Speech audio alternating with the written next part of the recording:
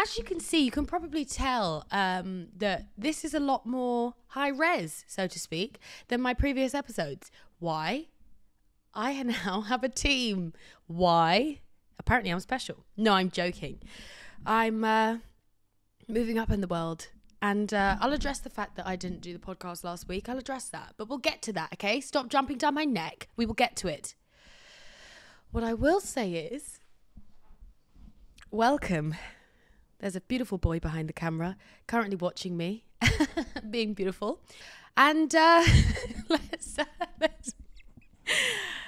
just get on with the episode, shall we? Shall we? No, let's address why I didn't post. No, let's get on with the episode, because that's actually part of the episode itself. All right, here we go. You are listening to In Ayame We Trust with me, Ayame, Toby, you're fired. The gal that you trust. This episode is available on Spotify and Apple Podcasts. And if you want to watch it visually, you can do so on my YouTube. Anyway, not much else to be said there. Let's get on with the pissing show. Tee-hee. I don't like having two men. Here's the thing, actually. Let's actually talk about that. Not only are there two extra... Usually when I do this podcast, I do it completely by myself, sat in this chair with a camera and this mic. And it's very private. It's very intimate. I have two men in my house. I have two fully grown men watching me do this podcast. Do you know how disgusting that is? Do you know how absolutely... It just feels very gross. I feel like they're bringing their masculine energy. One's on an iPad. So there's an iPad kid right now in the corner of this room. It's disgusting. But I'm going to try and keep it as feminine as possible. Maybe we should get some flowers or something to make it really pretty and neat. Yeah, ambiance. But today's episode is good. Oh God, I hate it. I don't like it at all. I actually don't like it. You're throwing me right off. I knew this would happen. Hide there and just He said I'm going to hide in the corner. Yes, man, hide. No, I'm joking. I'm kidding. No, I'm not going to make you hide in the corner. Wow, that felt very powerful, feminine. Wow, I feel like Oprah Winfrey. What the hell? Today's episode is about losing your streak. What do I mean by that? Well, in reference to the fact that the last episode, which was supposed to be last week, I missed my streak of posting every day. No, every week, every Thursday. I didn't do that. And in addition to that, I missed my streak of going to the gym. I had a 17-week streak of going to the gym. Yeah, thank you. Yeah, thank you. He said I look great. Stop flirting. We're on camera. I had a 17-week streak of going to the gym and I missed about 4 weeks. Why? Because I was away. And for a moment, I thought to myself, I am a failure. I have lost it all. I've lost the streak. So what's the point? I've lost the streak. I've lost the momentum. The momentum is gone. Sorry. The habit is gone. I'm no longer doing it. I'm currently looking at two cameras. So trying to... Anyway, the momentum and the streak is gone. And I had to really change my perspective from it being that I will never do this again because I've lost the streak, which I think a lot of people do. Like, for example, they think that with going to the gym or doing something consistently, it requires consistent and constant motivation to do it. But recently, as of this recent year, so to speak, I've changed it more so to looking at the bigger picture. When I say that, I mean, we tell ourselves, that we have to be present. We have to be so present and be present in the moment, be present in the day, be present in this. So when you do fall off, say, for example, you're going to the gym like I was, going to the gym regularly, and then 1 week you miss the gym because you've got a busy schedule or you just weren't feeling it at all. Or say, for example, you were on a reading streak. You were reading a certain amount of books. You had a goal to read a certain amount of books. And then one book just really threw you out of it because you didn't enjoy it. And then you just weren't in the mood to read, or again, you were busy. And because we are so be present, you don't look at the bigger picture of that's just a very small blip in what is your life. Like, say, for example, and it all keys in with another thing that I'm going to say. Say, for example, if I had that blip at the gym and then decided, well, I just don't go to the gym now anymore, do I? That's just who I am. And then I continue that notion and that dialogue that I'm just not a gym. I'm not in the gym right now. I'm not in the gym right now because I'm out of my streak. I would convince myself that I'm not a regular active person and therefore don't go to the gym. But I didn't do that. I looked at the bigger picture. And the bigger picture is that this is just a small blip. Say, for example, you got your doctorate. Like, say, for example, you studied, you got your doctorate. And then as you were being a doctor, you actually thought, do you know what? I'm going to take a gap year. I'm going to take a gap year and I'm going to go to Thailand. That's where they all go. Would you still say you're not a doctor? No. Because you have the ability to go back to it if you wish. And that's where I was. Anyway, life ebbs and flows. And that's why I was gone last week. Oh, do we want to know? No, sorry, why I was depressed? I'll tell you. Things just happen, eh? Moments just happen. Feelings are not constant. And do you mind leaving your male cough out of this room? Disgusting. I hate it. God, I hate you guys. I hate your species. Should we talk about that next episode of why men are disgusting? Anyway, back to what I was saying. I was depressed because... I wasn't depressed. Well, I was just stressed out. That's why I missed it. Yeah. So if everyone that was DMing me, where's the episode? I literally can't get out of bed right now. I'm so stressed. That's why the episode is. The episode is in my head. And in fact, I don't really think about the episode until it comes out. What a kooky gal. Anyway, that has been that first segment. We're going to move on to the questions now. The agony aunt. Ask Ayame. Dear, what is going on? I've forgotten the whole segment. I've forgotten what it's called. I'm going to burp. Hold on.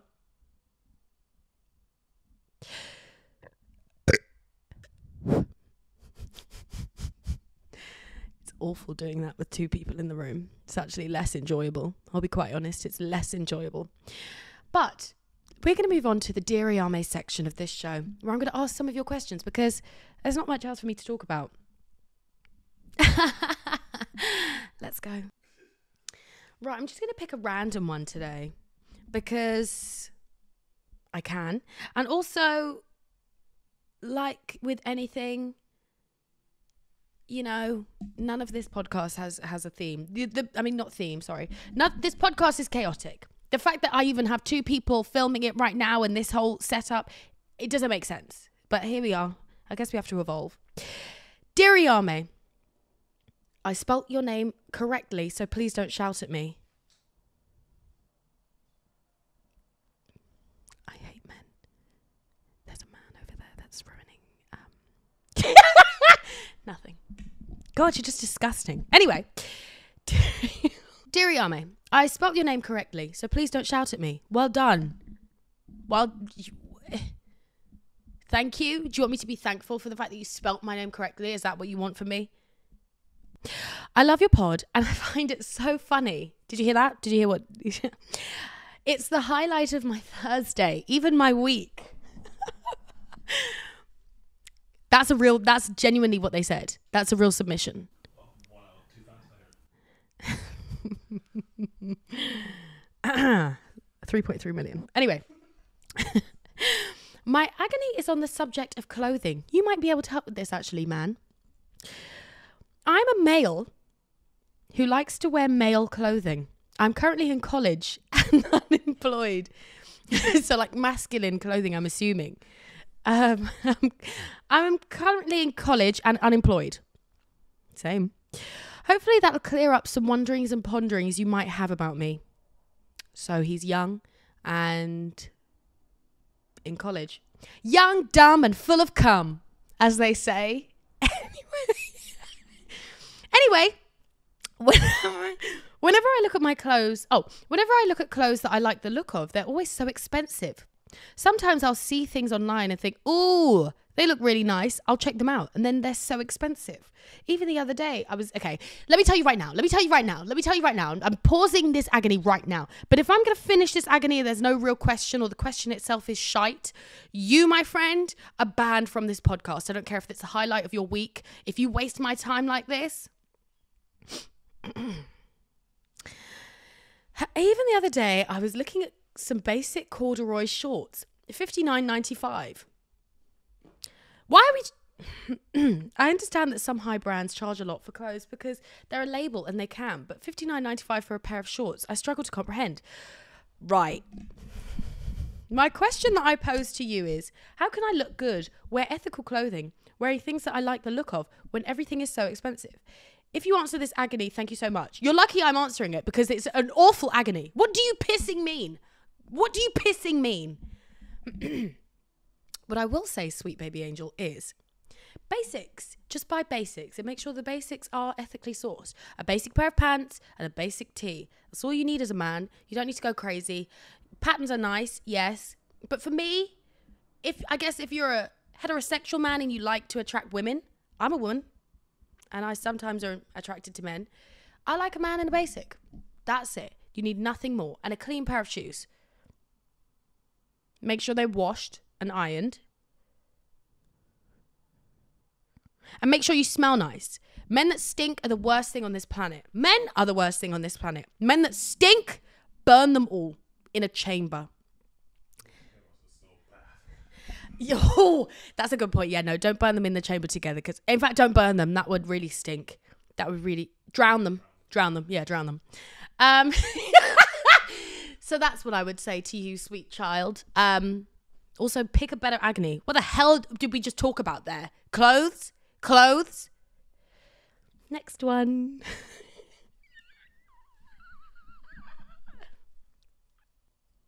Oh, this one's gay. Okay, go. Dear Ayame. I love the gay ones. The gay ones are my favorite because I love the gays. Dear Ayame. They've put fake names, so they're using fake names. Recently, my best friend Alice introduced me to her friend Sasha. During the party, Alice was egging me on to flirt with... Wait, are you gay or are you just a man? I don't know if you're gay or a man. I don't know what you are. Please let me know next time so I know if you're gay, because then I'll skip it if you're not gay. Anyway, during the party, Alice was egging me on to flirt with Sasha. And by the end of the night, Alice said, I'm not allowed to flirt with Sasha because Sasha is her friend and she doesn't... Right, you're pissing me off. Maybe it's my fault because I keep picking rubbish ones. What the hell does this... Anyway. Alice said, I'm not allowed to flirt with Sasha because Sasha is her friend and she doesn't want me to date her. How do I go about this situation? What are your thoughts? Delete Alice from your life. She sounds like a weirdo. I don't know how long you were talking to Sasha for you to actually have, like, developed a connection. But delete Alice. She sounds strange. Get a grip as well. Are you gay? Are you gay? That's the main question. I want to know if you are a woman or maybe trans and talking to Sasha and planning to be lesbians. If not, if you're a man talking to Sasha and planning to be a heterosexual couple, I don't care. I don't give a hoot and heck. I only care about your gayness. Anyway, next one. Next one. I don't like this. I need to pick a good one because these are all, like, recently have been shite. These have been terrible. I've got one. Asian. Love. Okay, let's go. I've got one from an Asian. Dear Ayame, for starters, I love you. And I was heartbroken when I couldn't see you at the Edinburgh Fringe last year. Well, don't be, because I hated it. It was the worst experience of my life. No, it wasn't. It was fantastic. I'm glad I did it, but I'll never do it again. It was hell. Anyway, so I've been dating this guy for over 2 months, close to 3. And he hasn't asked to be in a relationship with me, even though he knows how much that means to me. Dump him. Should we carry on? I guess we'll finish the agony, but I don't think we need to. Remove him from your life. We've practically spent more than a month together non-stop and we're exclusive. But I don't know why he wouldn't just be my boyfriend already. For details, he has told me before that he's dated someone for 11 months without being together, and I don't think I could do that. Boyfriend might just be a label, but it's a label I want for security. Good girl. I don't have a question. I just wanted to rant. What? Oh, gay! They're gay. He's gay. He's gay. This one's gay. He said, about me, I'm 23-year-old, 5'6", unnecessary, Asian guy living in Edinburgh. He's gay. He's talking about this man. remove that man from your life immediately. Remove that man from your life with immediate effect. You've been talking, regardless of how long you've been speaking for, regardless of how long he's spoken to other people previously and hasn't had the label of boyfriend, girlfriend, I don't give a hoot and heck. You have said that it's important to you. So if it's important to you, prioritize it and get rid of someone that does not align themselves with it. Capiche? I'd say so. Thank you for your time. That's it. Like, what the hell? And the thing is, here's the thing, because with my wow, the birds are chirping. Parakeets, they're green. I'll be I'll be softer because the parakeets basically gave me a sign to be soft. With my ex, we don't need to go into it. With my ex, we didn't actually have a date like that. He said, "Oh, can you be my girlfriend?" And I said, "Yes." I basically just said, "Hi." It's been long enough, you're my boyfriend now. Because we'd had the conversation about exclusivity. To me, I feel like I'm getting hot. To me, if you confirm with each other that you're exclusive, what else is there? Sorry. If you both have confirmed that you like, I'm not pausing for your agreement, I'm pausing for effect.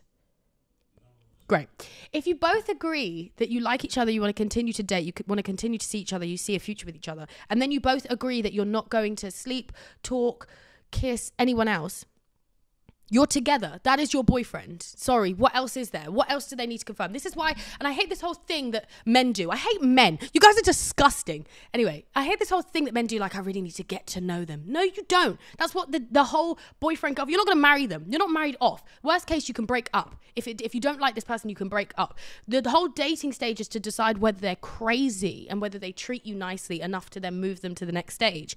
What more do you need to know, or what more are you going to learn after a month that month's not going to teach you? You know that this person is a good person to you within that month. They treat you nicely. They take you out on dates and they pay. And you know that you get on and you have a rapport with them. And now you know that you're exclusive. That is your man. Sorry. And if they deny it, they're mentally ill. They need therapy. I'm hot. I'm sweating. Anyway. Next one. Also, keep being gay. Love it for you. Next one. Oh. These are all random, but I like the random ones. I feel like when it's random, it throws me off, it throws everyone off. Now there's an everyone because you guys are here. Toby doesn't give a pissing heck. Toby's just like, is the resolution okay? He doesn't care. Is this 4K? Wow. I've only ever done a 1080p. Have I? Yeah. It's too much gigabytes. Wow. The birds. Okay. Dear Ayame, I love you and your podcast so much. I've been obsessed with it ever since I discovered it, and I hope you keep going forever and ever until the end of time. Me proving that people love me. Now for my agony, which is not so much an agony, but just something I need to talk through. Okay, if this is a terrible agony,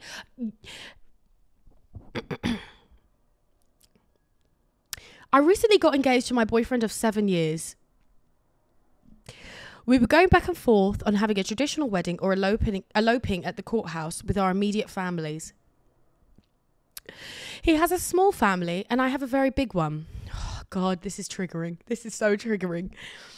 We are both financially responsible, but he is a little more frugal than I am. Men usually are.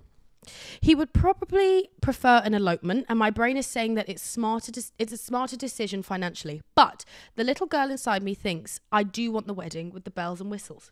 Yes. How can I justify spending close to over 30k for one day? 30k for one day, that shocked you? Broke. How can I justify spending have you seen an Indian wedding? Do you know they spend like 250? Anyway, 30k for one day. I think he'd be happy to do whatever I want, but I just don't know if we'd be making the right decision by choosing to have a big celebration. Thanks, babes. Love you. Love you too. Either way, you're going to regret your decision. because everyone always says, whenever you make a decision, you always think, what if? So you kind of have to make the decision and be solid in it and be just, that's the decision I made. I did it. I could have done this, but I decided on this. As for me, not to talk about my previous relationship too much, but this is exactly a conversation that I had, because I wanted a big wedding, because I have a big family. I have quite a big family. I have like 23 cousins. I have a lot of cousins compared to an ex that I had that had like 3. So for me, I can't have a small intimate wedding because my cousins alone take up most small intimate venues. So I really wanted a big wedding, and the compromise was none. Sorry, because here's the thing. Another thing I hate about you men. You disgusting creatures. You're disgusting. You're disgusting creatures. You're disgusting. Absolutely, ew. Bird poo and insects. Literally on the floor, on the ground. You literally poo on the ground. You're literally dirt. It's another thing I hate about you guys. What you guys fail to understand. You're all worried about this money. You fail to understand that women, girls, little girls, feminine creatures, let's say, because it's not just girls, feminine creatures are brought up prioritizing and dreaming about their wedding day, dreaming about the dress, dreaming about the caterer. We have movies catered to us. Hello, what's that movie? Bride Wars. Hello, 27 Dresses. Hello, 4 Weddings and a Funeral. We have movies that are chick flicks that are specifically to help us dream of our wedding. Our wedding day is one of the biggest events that we are told we are going to have in our life. Yes, we have other big events, but our dreams are literally surrounded by it. No, we surround our dreams. Anyway, so we want big weddings most of the time. Most of the time, it is usually a woman that wants a big one, a man that wants an intimate one. Unless you are Asian, then there's no way about it. You're having a big piss-off wedding. Or Africans... Nigerian weddings, are they usually a lot of people? Toby, you're the token Nigerian in this room. Because you have to have a trad and you have to have another one. Me. Ally. Sudanese as well? That's also in Africa. 8-day wedding. If you're Nigerian and you marry someone that's not Nigerian, you do the Nigerian one and then whatever it is. So like a trad and then a non-trad. Normal. So it's fine. So tell this man, first of all, you waited 7 years for your engagement. Whatever you want to do is whatever's going to happen. Sorry, you waited around 7 years for your engagement. You stuck by this male for 7 years and you think he's going to let you have an intimate affair? No, you're about to celebrate your 7 years and the other 70 years that you're about to have. Inshallah. So he can piss off. Really and truly. Thank you. Am I red? I feel red. I feel like I didn't really answer that question. Did I answer that question? Have your big wedding. Have your big wedding. What he says does not matter. Sorry. The compromise is I'm marrying you. That's the compromise. We're getting happily married. That is the compromise here. Moving house. Did I mention I'm moving house? So this episode and the next episode will be the last 2 episodes in this house. And this sofa's coming with me. I've washed it, so it's definitely coming with me. But with this setup, it'll be the last time. How sad. Anyway, I'm going to burp again.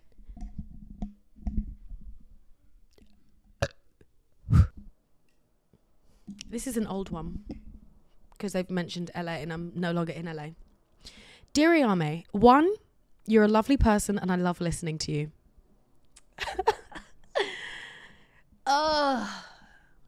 Thank you. 2, I'm 30 years old and I've never been in a relationship. I've been on dates and I've experienced heartbreak. No, you haven't. For a while, I was in love with a very close friend and I tried to fight it off, but ended up needing lots of space from him in order to be able to function and get over everything and go back to being friends.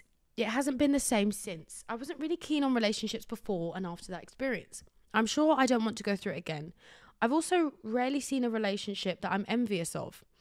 In my family or circle of friends, my sister's married, but he's low-key misogynistic. You know, the type of man who's very nice and lovely, but also condescending and has a very narrow view of women. I have never envied anyone's relationship, and even though I don't necessarily want one, sometimes I do. But then I look at everything I can do as a single woman and feel like I'd be contrived in a relationship.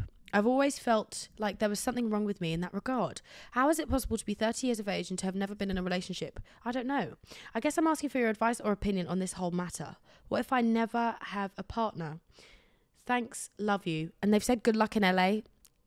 I needed it because LA was hell. Right. Now I'm going to have to give you advice as someone who has been in a relationship. And I know people that are my age that never have. Yes. And I think personally, because I've noticed it with my mum, I've noticed it with me. The older we get as women, there's more men hate coming. More misandry. Just prepare for that. The older we get as women, the more we realise that men are disgusting creatures. Heterosexual men, specifically. Because we've also grown out of the age where we have been told as women that we need a man to survive. We need a man to do this and get here and feel fulfilled. We need to raise a family in order, as a woman, to feel fulfilled, which is obviously not true, because there are plenty of women that have never raised families and have decided to prioritize their career, prioritize their hobbies, and still live a lovely full life. So the whole idea that you being 30 and having never been in a relationship is abhorrent is not. It's fine.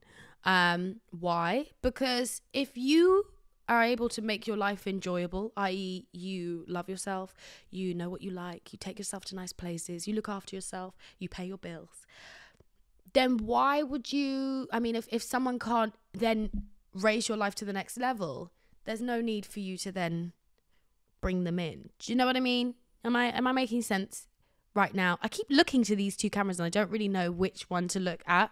I'm going to focus on this one. Thanks for pointing at it after I decided I'm going to focus on that one. Back to why I hate men. They think they know everything. No. So my advice to you as someone, and I don't know, but do you feel as though you're missing out as a 30-year-old having never dated anyone because societally you feel as though you should be dating someone, or do you feel as though you want to experience romantic love? Because it may be that you're just convincing yourself that this is the wrong thing because that's what people have told you and that's what the movies show. But you may, if you're not like dead set on experiencing romantic love, then you're absolutely fine. It's a nice experience, but it's also hell. Experiencing romantic love is also, I don't understand how you've experienced heartbreak if you haven't been in a relationship. It's a grief. If you experience grief, it's the same kind of feeling, but it's very different. Heartbreak when you've been in a long-term relationship is like ripping your limbs off and then just crawling around on the floor. Me currently experiencing heartbreak. No, I'm fine. Stop asking. But long story short, you're absolutely fine. You're also 30s as well. They always say, me having never touched my 30s, I'm still in my 27s, and I hope I reach my 30s as a minimum. But they always say that your 20s are for being young, dumb, and full of cum, and your 30s are for when you make the real decision. You should never really solidify or what's it called? Promise yourself to the person that you meet in your 20s, because your 20s are for fun. I've moved forward, so that camera might be out of frame, by the way. All right, fine. That's what I was saying anyway. So your 30s are really your time for experiencing and establishing those relationships. So stop beating yourself up for just living life and enjoying it. If you're telling me that you enjoy your life, like you've said, wait, hold on. You've never seen a relationship that you're envious of. So it's not like you're pining over other relationships. You're looking at other relationships thinking, oh, if only it were me. Or you're able to just have fun by yourself, then you're fine. Stop thinking that the grass is greener or that you need something else to enjoy life when you're already enjoying life. Do you know what I mean? It's just silly. That is so dumb. You are so dumb. So enjoy your 30s, and if someone comes along, make sure that they are improving your life and not just sitting there stagnant. Because what the heck? What the hoot and heck are we talking about? Get out of my space, even if you're not even looking after me in a nice way, or even treating me nice, or even giving me new experiences that are fun. Get out of my experience. And just be confident in the fact that your life is going the way it needs to go. Anyway, that has been this podcast episode. I have been here, hot, sweating. I am perspiring like a bitch. I'm sweating like a pig in August. I don't know why. Maybe I'm nervous because there's 2 men in here. And as we know, men are dangerous. Men are dangerous, disgusting. What have we learned today, kids? Men are gross. They're gross. They're disgusting. They're mean. They have no compassion. They are lazy. They are boring. Heterosexual men. You gays are fantastic. Anyway, this has been, you should be gay. This has been my episode with my new setup. There's a light here, there's a light there. Crazy tech. And I'll see you next week, next Thursday, 4 p.m. This, if you're listening to this now, then it was, yeah. Love you.